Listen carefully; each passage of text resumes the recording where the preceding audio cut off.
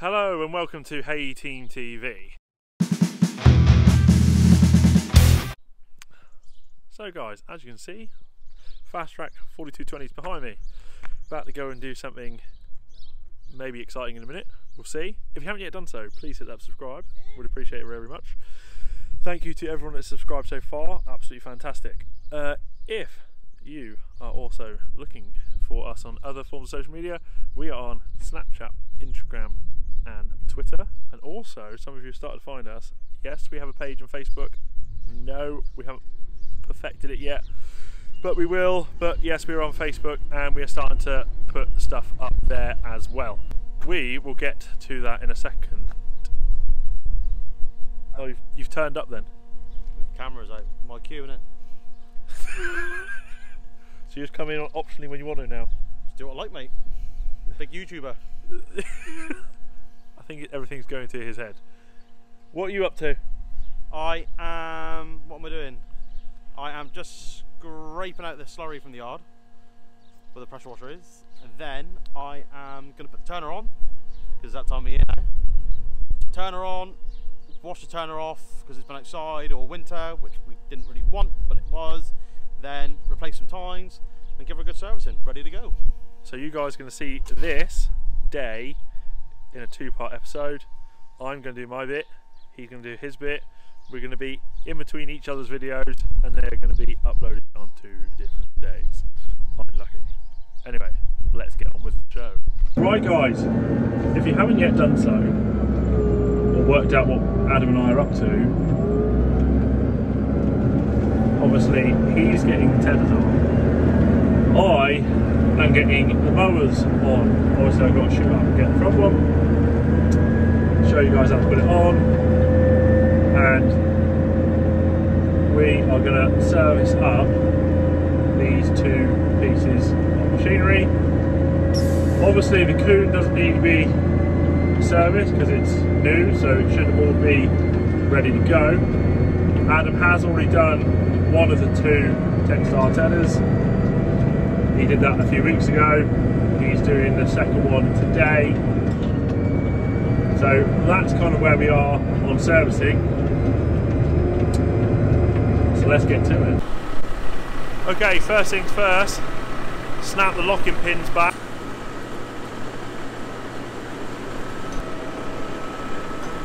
Number 2, line this up, get it hitched on.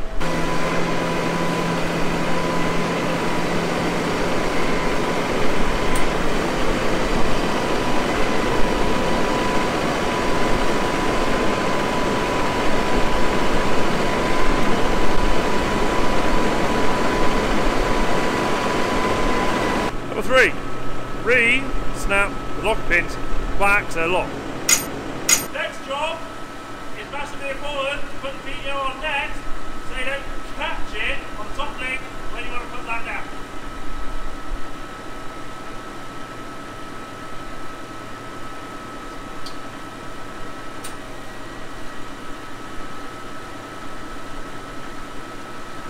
Once PTO's on, top link. Step 5, lift the jack up.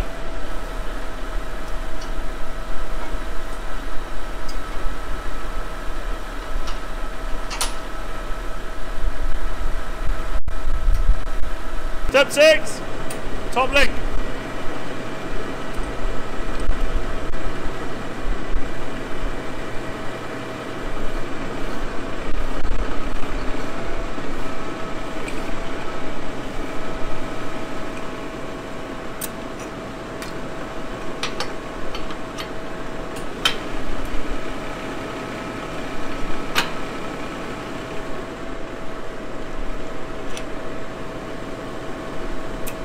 Final step, step 7,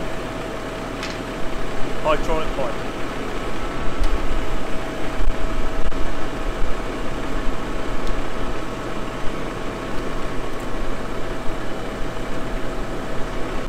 Now for a few little other points, just if you can hear me. The safety chain for the PTO guard, I personally put around the towing pin on the far side, if you guys can see that. So that goes around that pin. Another thing I always tend to do, hydraulic pipe goes on the plus rather than the minus, because that way the mower goes up when I pull back on the lever rather than when I push forward. And another handy tip, most of you probably do it if you're an ag anyway, hydraulic pipe goes over the top of the top link, which stops it getting caught by the PEO and get rubbed through. But something I really do love on the Krone is the bar for replacing blades is right there, but every time I get out, I can get to it real quick. It's easy to get to, it's right out in the open.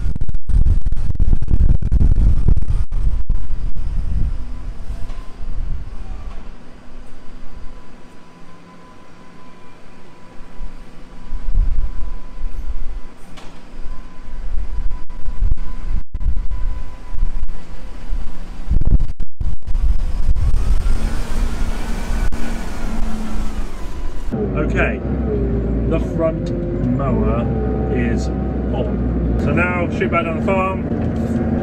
In a minute you'll see everything with the rear mowers on, because I'm not going through the same scenario of doing all the shots of hitching at the front, on back, in the same video, because that's just going to get monotonous. So I will do that one when I hitch up, when we're going to start actually cutting. A few guys, Adam and I, as will agree, we are pretty overwhelmed by the amount of comments and questions and the reaction to like some of the things that we're saying to all of you. Like we never expected that. Yeah, it's pretty cool that we're learning probably as much, or if not more, than you guys are from us, just from stuff that you guys are like sort of feeding back to us through messages. So yeah, thank you very, very, very, very much for that. Keep your comments coming in. Even if we don't, like, we miss your message and we haven't replied back to you, apologies. Kind of doing our best, but we are pretty much usually reading everything. But at the same time, obviously, we are working all at the same time as doing this. Some massive feedback on the last episode where we were harrowing rolling and talking about pricing things. Don't be afraid to have a ballpark figure in your mind of what you want to be earning. Okay? It's better to have a ballpark figure and then go, right, okay, I'll leave a little bit of room in case I need a barter, but also have the balls to, like, when you get to that limit of that is your baseline and someone doesn't want to pay it for you, just say no. Like, if you aren't going to make what you're going to make or want to make, there's no point doing it. We've always had a saying, like I've got from my father and grandfather, and unless we're going to beat the minimum of 100 quid, we ain't going to move, right? And that's not quite the saying, but do you know what I mean? You've got to have a figure in your head. Don't be chasing money, because that's when people have the power over you. Make sure you have your figure and stick to your guns, because as I can't remember who wrote it. I can remember that it's I think a Bobcat skid steer in your profile photo on YouTube.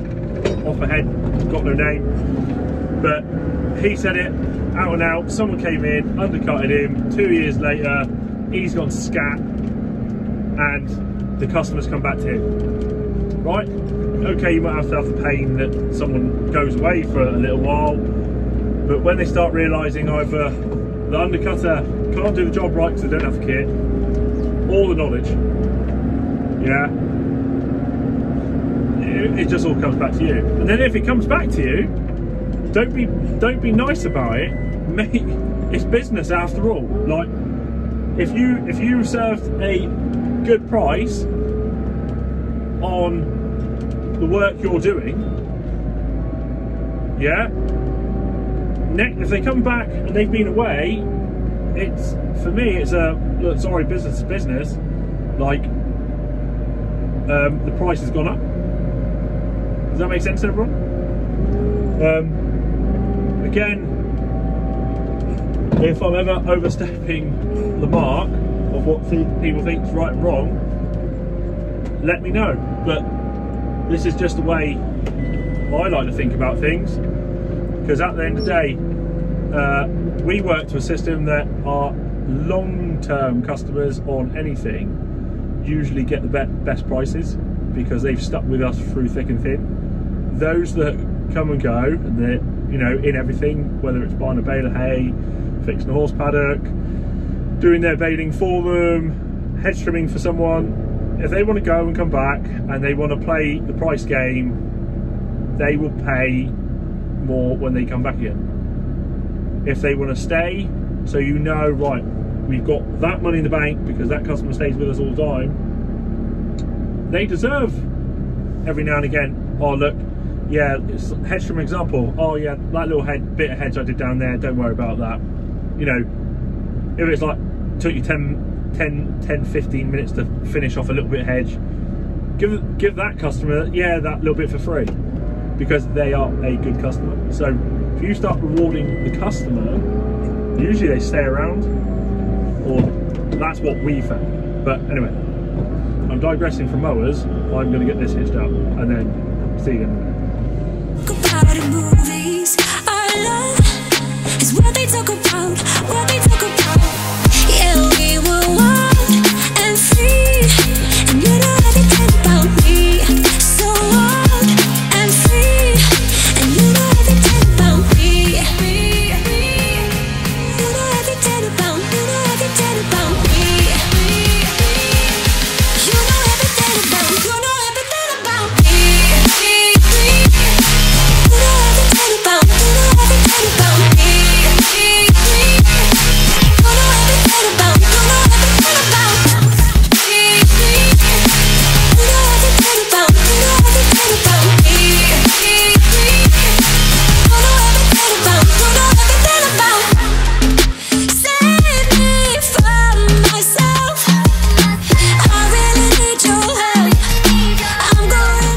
As you can see, Ads is in the background. He's down there greasing up and swapping over tines on his tedder. I am going to start by greasing up. On my mind, so say it with hope, and you were sure I couldn't agree that we were meant to be, but our love. Okay, I think you get the idea. I think we better speed this job up, eh?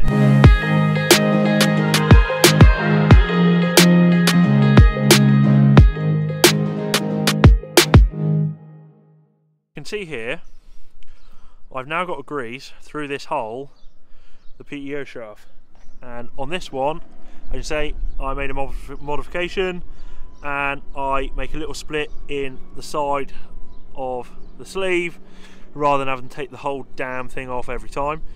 So now to get there, if I go in here to where the blades are, I can rotate where the PTO shaft is. Eventually you'll get your grease nipple where you want it. Now on with the front mower.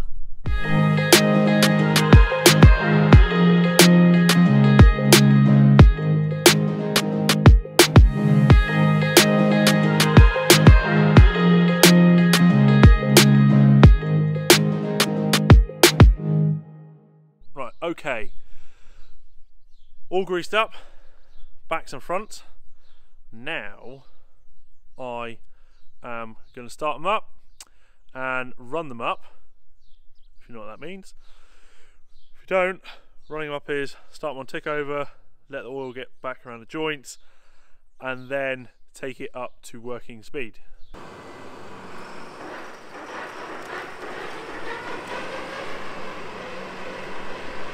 Right, some of you might be thinking, Justin, why did you just start the mowers up down on the flat on tarmac.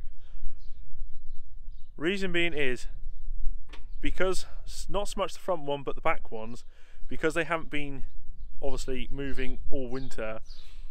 The back ones, especially, oil. I know I showed the front one, but that, you know, better way to display it. The back ones, when they're up like that, obviously all the oil falls down to the very bottom corner of the mowers inside the bed. So by having them on their flat, leaving them there while I grease up and stuff, oil's getting moved around. Then on tick over, just letting them go around, also allowing the oil to get back around all the cogs and joints, and then run them up. So you go through that systematic stepping point of preparing the bed for work again, rather than just going straight out in the field, turning on, and then realising two cogs accidentally catch each other because they've just run dry for probably 500 rotations in a quarter of a second or something like that. Anyway, I haven't got no know-how of inside, I just know how to keep them going. But there you have it. Now, next question I know is on the way. Justin, you haven't changed the blades. Correct. And I'm not going to. So, if you wonder why, we're not pressed like contractors will of having to make sure everything is go, go, go on day one. We've got a little bit more time on our hands than that. So what we do is I will go out, I'll cut a field, maybe a 3-4 acre field, or I will do the headland of a bigger field, come back, whip the blades off, takes about half an hour, whip the blades off, switch into new blades. But by doing it that way, I get rid of all the winter corrosion, rust that'll be holding those blades in. So little bit of a trick, like if you guys have got your own gear, it's just a little bit of a trick to change the blades over. But other than that, these pair of Krones are going to be going pretty soon. The easy cuts mowers, Krone easy cut mowers, they're pretty good. I know I say I don't like them. Okay, they don't do everything that I want to do. Mostly I've just got to drive a little bit more, and if you're thinking that you're driving a tractor anyway, Justin, it's having to lift and work mowers independently on some of our rougher ground. McHale, the McHales that we used to have were pretty phenomenal at contouring and following the ground. The Krones will just dig in a little bit, but cutting wise, put my flat field, brilliant. It's just that slight little bit of having to drive a little bit more. You got, you know, those that are used to working machine all the time, it's just having to drive the machine more. The front one is one that digs in more than the back two. The back two follow reasonably well. They will kick in on the odd water gutter if they're caught on them, but that's the lie of the land. That's the land we got. Anyway, before we get bored of my face, thank you very much for watching. You will see his raw shortness in the next one on his part on the tedders, hopefully, if I get everything edited right. But thank you guys as ever for watching. Hope you've enjoyed. If you haven't yet done so, hit that subscribe, leave a comment on anything you've seen, and you can obviously find us on Snapchat, Twitter, Instagram, and also now Facebook. Thank you very much, guys. See you in the next one.